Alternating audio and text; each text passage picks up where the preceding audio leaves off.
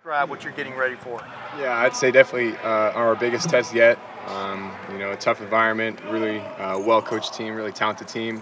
So I think it's definitely our toughest test yet. But I think everybody's risen to the occasion this week because, obviously we know it's on line on Saturday. Yeah, and what do you see about Notre Dame defensively that just jumps out at you, that makes them a little bit different than maybe who you've played so far? Yeah, I think first and foremost they're talented.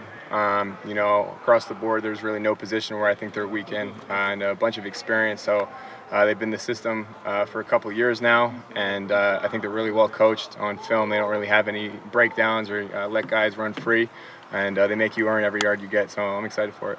Does your process change at all for a week like this? Just the magnitude of the game, knowing what environment you're going into on Saturday. Do you have to prepare yourself mentally differently this week? I would say so. I think every week I hold myself to an extremely high standard, regardless of who we play and where we play. But I think in the back of your mind, obviously, you know what it is, and you know what type of test you're going to see on Saturday night. How different are you preparing for this game than you were preparing for that at the end of the game? Yeah, I think now that I have 3 games under my belt, you know what you'll need to do during the week to give you a step ahead. And then I think you use that experience and you learn every week and you grow and you kind of just, I think, shape your week. And, every single minute now is kind of mapped out and calculated. And I feel like that's helped me kind of get in a routine, especially during the week, knowing, okay, I got to watch this amount of film on this day and, study this tendency. So I think just having those 3 weeks to kind of get in the flow of things, get in the rhythm of things has been really good.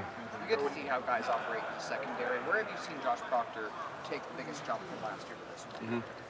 Yeah, I think the second year in Coach Noll's system, I think he looks a lot more comfortable. I think he's playing extremely fast, as you guys have seen, and then in practice he's making a ton of plays too. So he goes out there on Saturday. It's no surprise to anyone the impact he's had, and I feel like this is the best version he's put out of himself since he's been here. Can you give us an idea of what your Friday night before a game is like?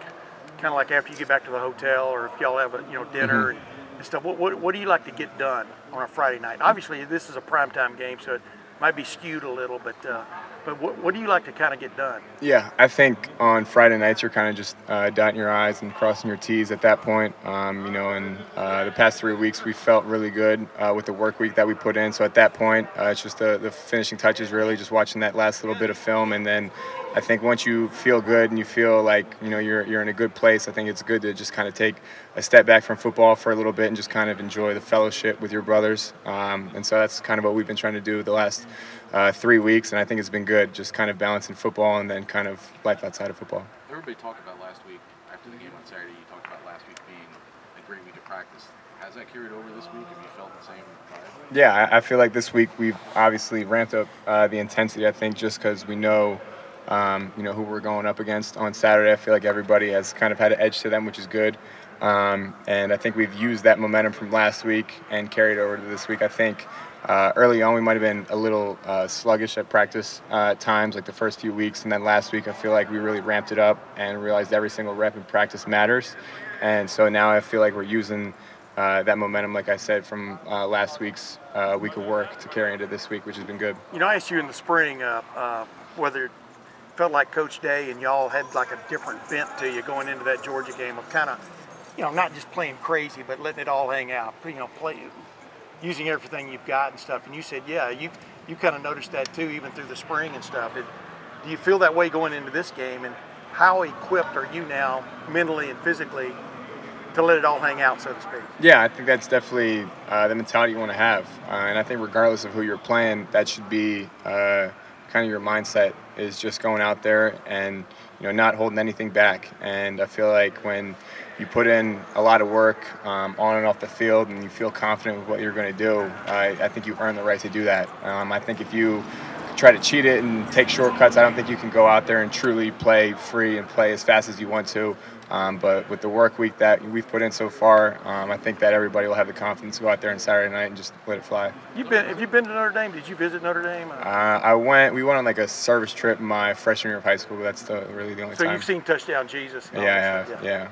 Was there a game in high school looking back at that time, where you felt had a lot of magnitude or anything, like the biggest thing you ever played in, sort of feeling in high school, that testing your poise or anything like that? Yeah, I would say probably my junior year we opened up at Marietta in Georgia, and they were a really talented team. They won the state championship that year in Georgia, and it was the opening game in their new stadium on ESPN, high school game on ESPN. So it was kind of the same magnitude at that stage, I would say. You know, a primetime game on national television, I would say, would probably be the biggest comparison. Marvin thought you looked poised too, like the year before, I guess he played at school St. Francis. Yeah, our freshman year, our sophomore year. Yep. I thought you were like pretty cool, like calm fit. Yeah. I think that was our first game together.